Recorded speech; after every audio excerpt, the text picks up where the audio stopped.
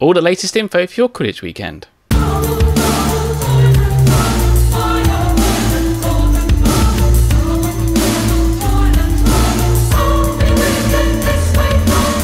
Welcome magical people to Zillman's Wizarding World, your Wizards Unite channel with a suburban twist.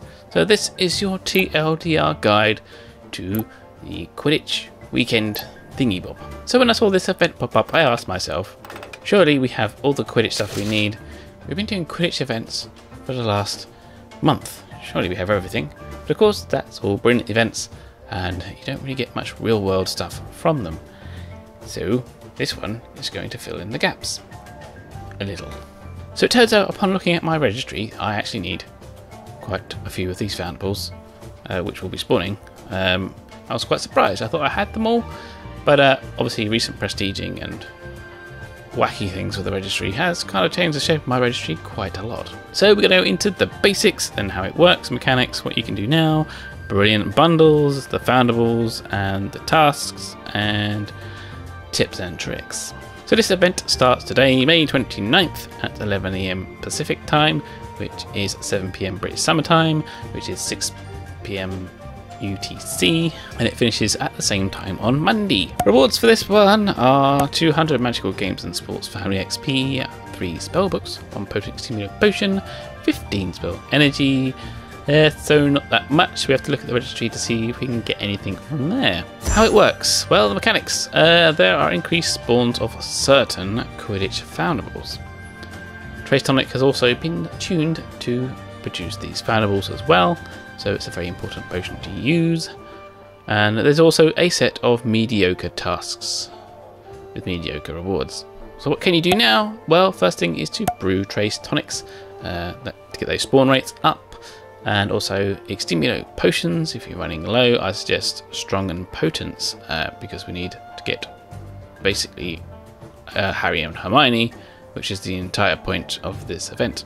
Also, a few Dawdle drafts won't go amiss, especially for those Harrys and Hermiones. You don't want them getting away. We have brilliant bundles. So we have a complimentary bundle with 1 level 1 runestone, 50 energy, and that's it. So yep, that's there. There's an SOS bundle with 5 potent extinguishers, 5 level 5 rune stones, and 100 spell energy. If you don't have a spell energy problem, which I don't think many people do, and if you've got a ton of rune stones, like I do, that only leaves you 5 potent extinguishers. Now this thing costs 480 gold. If you were to buy them individually, that's 375. Also, if you have all the ingredients, that's 205 coin if you rush them in your cauldron. So either way, unless you really need those runestones energy, it's not really worth it. So okay, let's look at the foundables. Let's see what is worth it. Chudley Cannon's Player. I need 5 of those to complete my gold page. I've actually seen increased spawns of the Chudley Cannon Player recently anyway. But anywho, the Quidditch World Cup. I don't need any of those. I've completed that. The only thing I can do is mini prestige / image rollover / whatever you want to call it. Just to get a few more rune stones. Nimbus 2000, I need 4. I'm on that bronze page. Quidditch Fan Hermione, I need 9 on bronze page. And Quidditch Captain Harry Potter, I need 5. So when you return these foundables, you do get a chance of getting a Magical Games and Sports runestone dropped. Well, not dropped, you just kind of get it, right?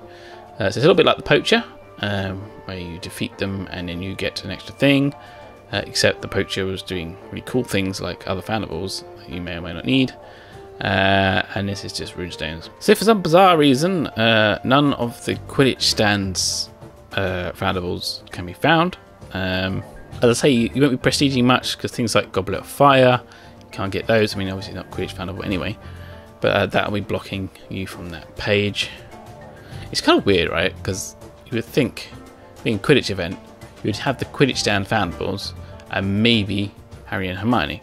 You'd think you'd be doing a lot of Quidditch stuff maybe for a Quidditch event. So the tasks, if you're bothered, use 2 tonic for trace detections, for runestones, and 800 Magical Games and Sports Family XP for a Brain Elixir, which is not bad. Use 10 Magical Games and Sports runestones for snowdrops, return 10 Nimbus 2000s, and return 10 Quidditch Fan Hermione Grangers. And return 5 Quidditch Captain Harry Potters. And your rewards for completing all of these are 200 magical games and sports family XP, 3 spell books, which you may or may not still need, 1 potent extreme rare potion, and 15 spell energy. I think basically having the Harry and the Hermione is pretty good, and it's enough for me probably to open up the game periodically over the weekend. So there's not much we can do really in ways of tips. Brew potions, trace tonics, and obviously the extreme lotion, etc. we talked about earlier. Also have a chat with your friends if you have energy issues. Make sure they gift you energy, and that's about it really. So let me know in the comments below what you think about this kind of event. Yeah, it's okay. I'm not going to say no to Harry and Hermione. I definitely need those foundables. Also, don't forget to hit me up on Twitter @TheZillman. Let me know how it's going for you during the event as well. I'm quite responsive on Twitter, but bear in mind I'm in the UK time zone. So I may not be able to respond if you're especially on the west coast of the United States. So don't forget to claim your free energy either. You can claim that at any time, even if you're at cap. So until next time, brush up on your spells, get your ones ready, wizards unite.